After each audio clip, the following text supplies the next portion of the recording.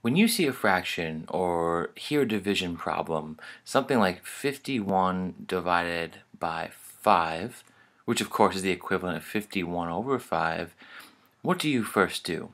Do you think of long division and try to solve the precise value of this in that way? Or are you able to visualize what's happening and think about the intuitive process of dividing 51 by 5? Well, there's nothing wrong with long division, but I think it's important to also be able to, at least at the beginning, estimate what this is. For example, I know that 5 times 10 is 50. What does this mean? Well, this means that 51 divided by 5 is at least 10. So it's greater than 10, right? So it's greater than 10. Why? Because 51 is larger than 50. So you should know right from the start that 51 over 5, since it's greater than 50 over 5, you should know that 51 over 5, it's really close to it, is about 10. This intuitive process right here of thinking what is the fraction close to is an important first step and something that can't be overlooked. If we're talking about numbers in class or we're talking about it in a conversation, you should begin to immediately estimate through this process. Now, the precise answer is quite easy to find because 51 divided by 5 is equal to 10 with a remainder of 1. But what does that mean? Well, this means that 5 goes into 51 10 times, and 1 out of 5, or 1/5 of a time. And that's the answer. As a decimal, this is what? Well, it's 10 and the fractional part, 0.2. Now, the thing is that in order to be able to do this last process here, you should always be able to convert a fraction into a decimal, but some of those might require long division. However, there are certainly some fractions we should be able to retain. For example, let's start with a half. A half is a fifth, right? Because 1 divided by 2 is 0.5. And that's something we can build off of to understand 1/4. We could memorize that 1/4 is 0.25, but how can we use 1/2 to get 1/4? Well, if we cut a half in half, we get a fourth, right? If you have a whole and you cut it in half, and this is half right here, and you cut that half in half, right? What do you have? What is this piece right here? Well, that's a fourth of the total. The half of a half is a fourth, and that's 0.25. Now, there are several ways to get there. You can think of 0.5 as 50 cents cut in half, or just as 50 cut in half, and get 0.25. You can think of 5 cut in half to get 2.5, right? Of course, just remember that 1/4 is less than 1. And what about an eighth? Well, an eighth is just half of a fourth.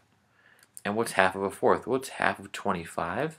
It's 12.5. So it's 0.125.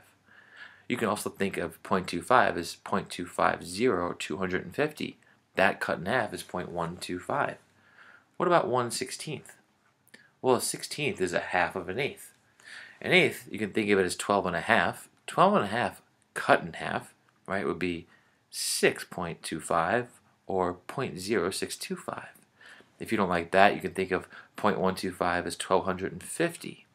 1250 cut in half is 625. Just remember this 0 right here represents the tenths place, so we are losing that place. It's got to be smaller than 0.125, so it's going to be 0.0625. So 1/2 to any power, a half or a fourth or an eighth or a 16th, right? Or what would be next? Well, 32nd. Well, those are easy to find if you just know 1/2. So all you really have to know here is 1/2. Another real landmark fraction that I like to use is 1/3. Now a third, right? Well, that's not a good color to read. Fix that. 1/3 is equal to 0.3 repeating, right? So what would 2/3 be? Well, you would just double each of the 3's here. Instead of getting 0.3 repeating, you would get 0.6. The interesting thing, of course, extend this, and we get 3/3. Well, if we tripled 0.3 repeating, we would get 0.9 repeating. Of course, 3 over 3 is also 1, and we run into this interesting scenario, right, that 0.9 repeating is 1. Let's keep going. Another couple of landmark fractions. 1/5, of course, is very useful, and that's 20% or 0.2. So 2/5 would be what? That would be 0.4. We double this. 3/5, we could triple 0.2 to get 0.6. 4/5 is 0.8, and 5/5 is 1. I guess another landmark, and perhaps the final one that I think I find myself using most frequently is our ninths. So 1/9, well, let's go up to 3/9. 3/9 is 1/3, or 0.3 repeating. So what was 2/9 then? And what's 1/9? Well, let's hop down to 1/9. It would be a third of a third, so it should be 0.1 repeating. Then 2/9 is double that, 0.2 repeating. You might see a pattern here. 4/9. Well, 4/9 is 0.4 repeating. 5/9 is 0.5 repeating. 6/9 is 2/3. That's 0.6 repeating.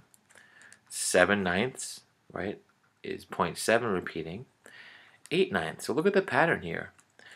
It's easy enough to just realize that all you have to do is take your numerator, in this case 8, and make that the repeating decimal. So 9/9, the final one, is 0.9 repeating, or 1. And again, we run into this right here.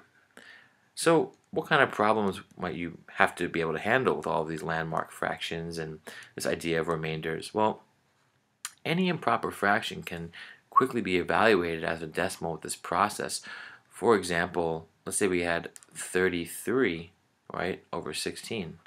Well, I know 16 goes into 33 twice, right? 16 times 2 is 32, and it has a remainder of 1. Remainder of 1, and that means 16 goes into 33 twice, and 1/16. So here we'd use our landmark fraction. We have 2.0625, right? So this process for all of these landmark fractions, I think, is going to be key as you talk about numbers and fractions in class. Thanks.